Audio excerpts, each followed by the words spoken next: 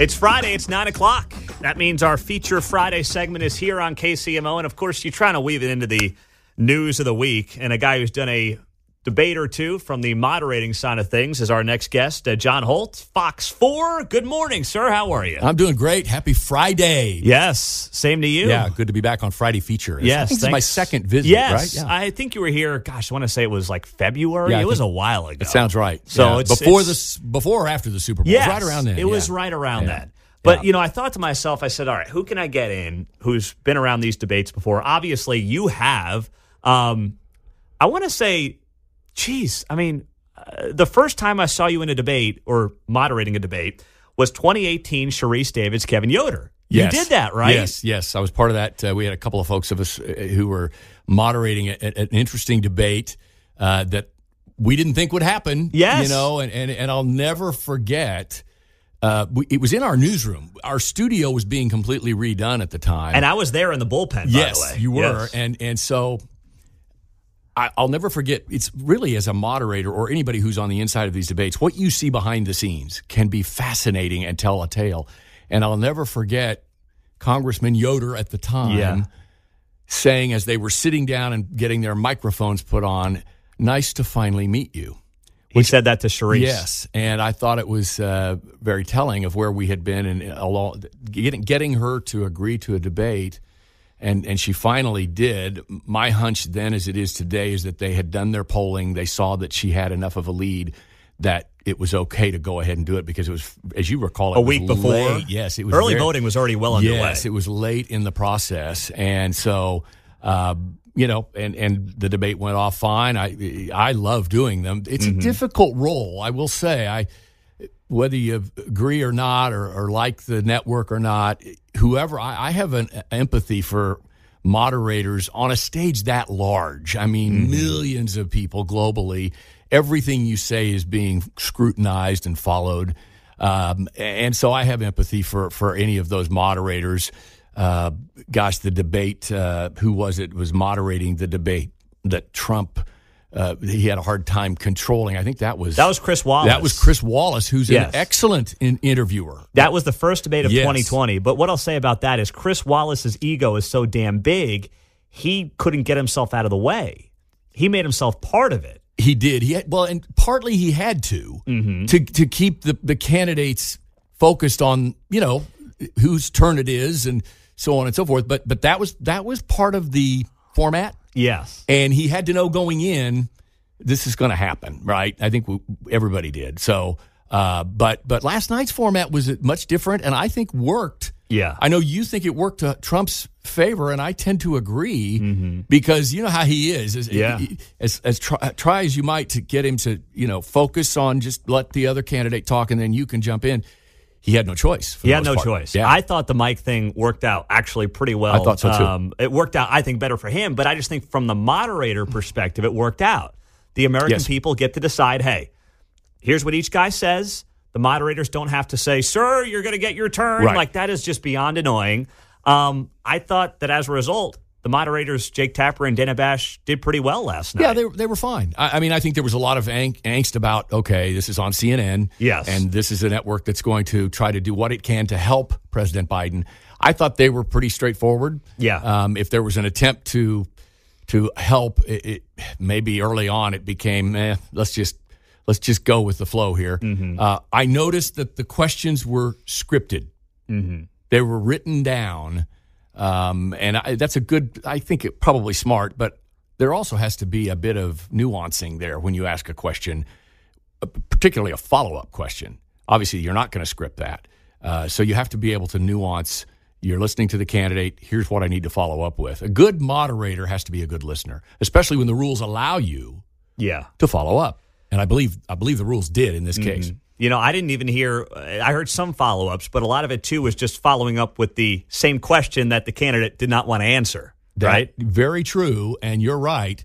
Both candidates at times would completely ignore the question and focus on something either that had been asked prior or, you know, I'm going to go in this direction. And then you have 50 seconds left. Here's my question again. And that's good. That's what a moderator should do. You didn't answer my question, basically, is what it came down to. And the one question that stood out to me on that, where neither of them really answered, was about childcare.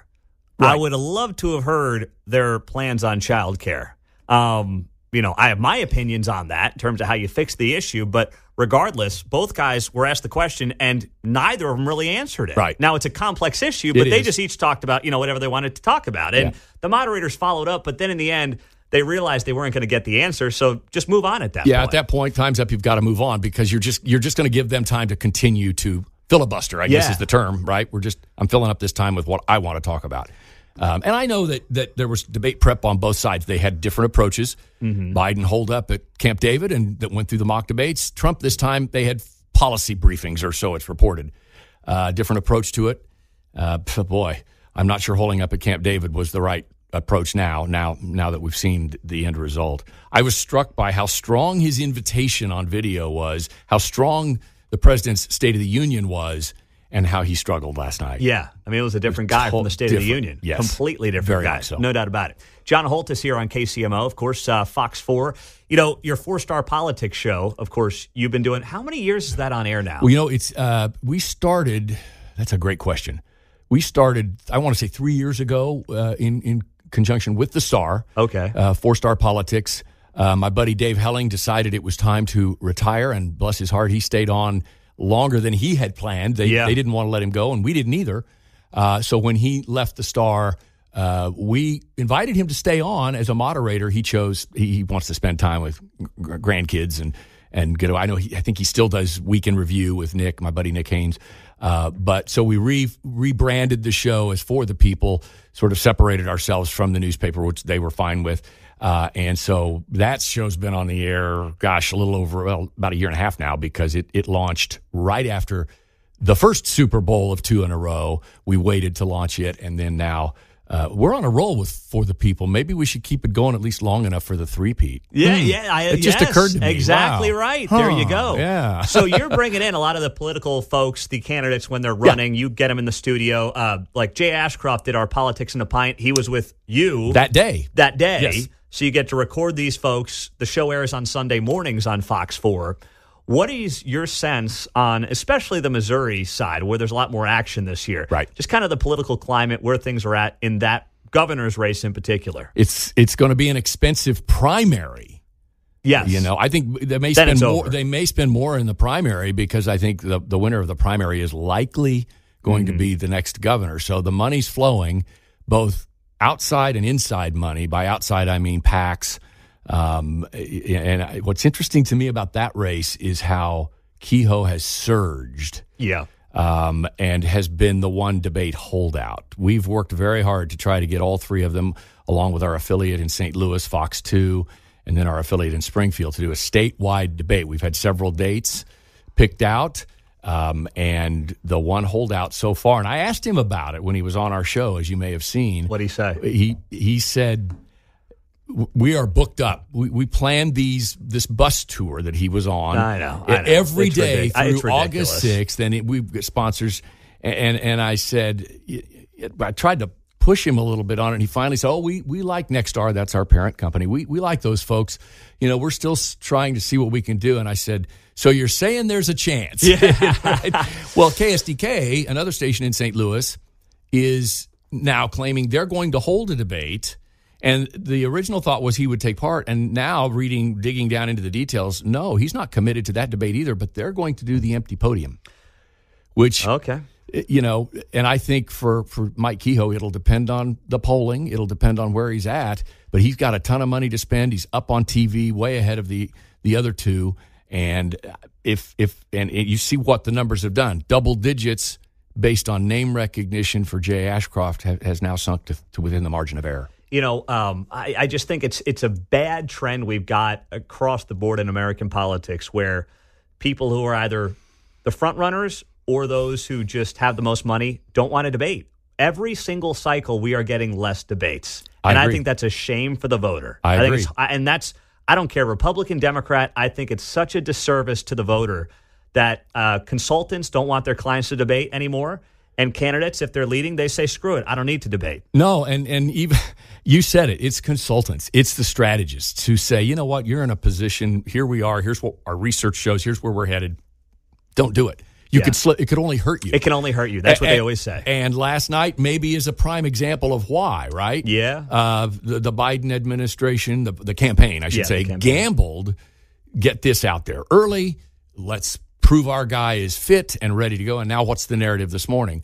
But back to your point, in the last few years, we've tried to get statewide debates with Fox 2 and in St. Louis and have had no luck. Yeah. I mean, think about either side of the state line. Yeah. You can't get these folks on a debate stage. I mean, did Laura Kelly and Derek Schmidt really do a debate? I mean, they did some stuff at like the state fair. They did. The one debate I saw that I attended was the Johnson County Bar, which was on KCPT. PBS carried it. Nick Haynes moderated it, did a great job. Yes. And that was the only one I saw. So, and that, it was great because it's unscripted. Yes. The commercials, you used to watch it, the predictable, China's coming, immigrants are, I'm just talking about the Mike Kehoe spot that's running right now.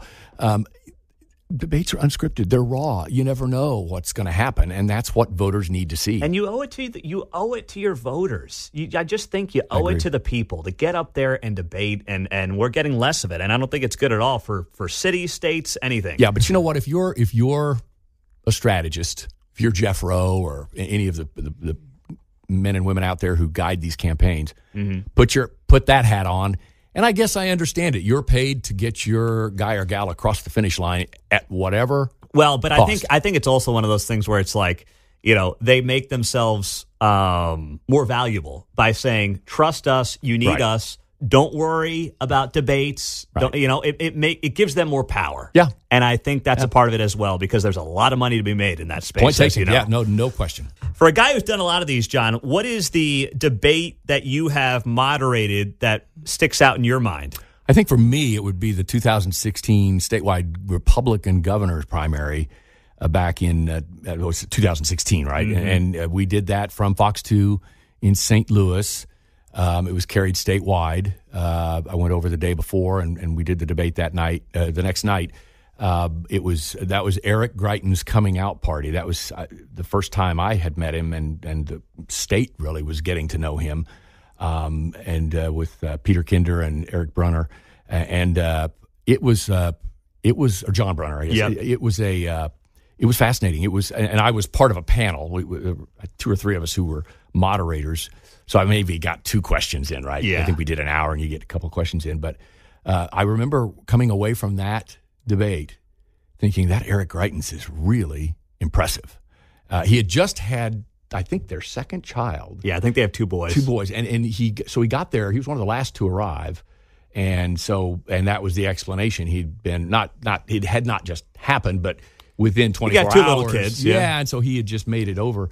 But little did we know what lay ahead there. But at any rate, it was a fun hour, and I love doing those kinds of things, and we just haven't had any luck this go around. As you said, those statewide kinds of major statewide office debates just don't happen anymore. Yeah, I mean, I try to twist some arms, and sometimes too, this is just a reality. They don't trust the media, especially on the Republican side. They just will say, "I'm not going to deal with these guys or gals. I don't trust them." So I try to say, "Hey, I do a talk show. It's different from what you do, obviously. People know where I'm at. Let's do it on radio. Let's do something. I'll be a moderator. I try to pitch myself, but even for me, it's getting harder. It's getting harder. And you mentioned our candidate conversations on For the People. We've had some trouble at times getting candidates to come in. Yeah. And I think part of it is they just aren't sure. And we always assure them, look, this is not gotcha. Yeah. This is your chance to answer questions and introduce yourself to a different audience than maybe is sitting there on X, reading these tweets or whatever. It's a conversation, as you do every morning with your guests. I'm not going to gotcha. I might, we try to be prepared, and we try to point out, for example, if I have a candidate on and I've had a competitor on before, I might play a clip of what that competitor said and say, all right, what's your position? Yeah, respond. Yeah, I mean, and that's something any candidate should be prepared to do, right? If you're going to run for office. And it's interesting, for example, Kansas Republican Party 3rd Congressional District. Yeah. 2 newcomers really are the front runners, Reddy and Circovich. We'll have had both of them on. Dr. Reddy was on a few weeks ago. Karen Circovich will be on with us next Sunday morning. And so it's fascinating to give them the opportunity. And I suspect Dr. Reddy did great. I'm sure Karen Circovich will too. Mm-hmm. The newcomers sometimes are a little more relaxed. You know? They have not had the experience with the political reporters hounding them as much as maybe the old guard. No doubt about it. All right. So as you look at things right now and you look at just kind of where we're at here locally, what's the thing that you're watching? What's the most intrigue to you? I mean, if I could lean into it on the Missouri side here, I feel like, I don't know how you feel about this, Kansas City plays third fiddle to St. Louis and even the Springfield market. I mean, I hear about how the Springfield market has been getting all the radio and TV ads, and I guess because the Republican base is so strong down there, but I feel like that's why that happens. Yes, the buys are made strategically in, for example, the GOP primary. We're just now starting to see. We're just starting to get it in Kansas City. We're starting to get the ads here that have been running, and I've heard some insiders say that the reason the gap narrowed for Kehoe and Ashcroft was the Southwest Missouri buys. Yeah. That he's been on down there long enough that's where it began to narrow. So that's been fascinating. Now that he's on here and in St. Louis, I was in St. Louis last weekend and saw ads there. It's ramping up, and we're going to see a lot more of it. Our sales staff says, "Bring it on!" Although our regular advertisers can get bumped, as you know, that's the way it works. But it's fascinating to see how that plays out, those strategic ad buys. But the thing I'm watching most right now, and you and I've talked about this, is the whole Chiefs-Royals thing. Mm-hmm. I think it's your move, Mike Parson, and he had the trophies this past week, yesterday in Jeff City. And I wouldn't be surprised if once the primary is over, there's a special session called to maybe discuss some things. I think he realized, he even said on our air to Emily Manley, our Jeff City reporter, anybody who thinks we can't provide money for these owners is wrong. That's just not the way it's played. So Missouri knows it's got to get in the game. It'll be interesting to see how they counter the star bonds that Kansas has thrown out. Yeah, and now it becomes more or less, I hate to say it, but a race to the bottom in some respects. Yeah. However, to your point, Parson is a lame duck. He is. But then again, if you're the legislature, you got to approve it. Right. And is a conservative legislature going to dole out millions of dollars? Right. Especially when the Cardinals on the east side are getting ready to redo their stadium, and they're going to want state money. Yeah. That's the thing. You can't just say, well, we'll take care of the Chiefs. Doesn't work that way, right? Yeah. And what about the Royals then? You got 3 teams. Same with the Royals. And so that's a fascinating show to watch or to play out the theater. And it's the border war thing, the machinations from both sides. The Missouri folks, it's a Missouri versus Kansas thing to some extent. I think you and I have talked about that as well. I don't think the people behind it, that it's an economic development thing for them. But yeah, it's going to be interesting. I think I've said if my money were on it right now, I'd say Chiefs go to Kansas, Royals stay in Missouri. But really, who knows? Yeah, I think John Sherman wants to be downtown. Mm-hmm. Don't you? I mean, I do. I think that's what he wants, an urban baseball experience. I can't see, maybe I'm wrong. Yeah. I can't see Clark Hunt just saying, you know what? Star bonds will get it done. Just too many questions over there. It's a leverage for Clark Hunt, right? I mean, no, he's not just going to say, okay, Kansas has star bonds, let's go. Yeah. This has a long way to go, and I've tried to point that out too. We're in the first quarter here, I think. It's not even halftime. Mm-hmm. I know the clock's running on the leases, and it takes time to ramp up and build a stadium. But we're not done yet. No, it's going to get interesting. And hey, it's good for guys like us. Yes, listen, that 3/8 cent sales tax going down in flames was good for our business. Absolutely, it's fodder for us to chat about. Yes, and by the way, one more thing about the debate. Yes. I learned last night. The most important thing I learned. I'm not the only one who fudges my golf handicap. I don't feel alone in that realm anymore. Oh, man. man. Are you buying Trump as a 2.5 or Biden as a 6? Not when they haven't played or posted scores in a long time. That's right. That's right. Trump's last posted score was in 21. Biden's last one was in 18. Hey, John Holt, great job. Thanks for being here, Pete, my friend. great to see you, my friend. Have a great weekend. Gosh, watch them every night, of course, on Fox 4, and then For the People on Sunday mornings.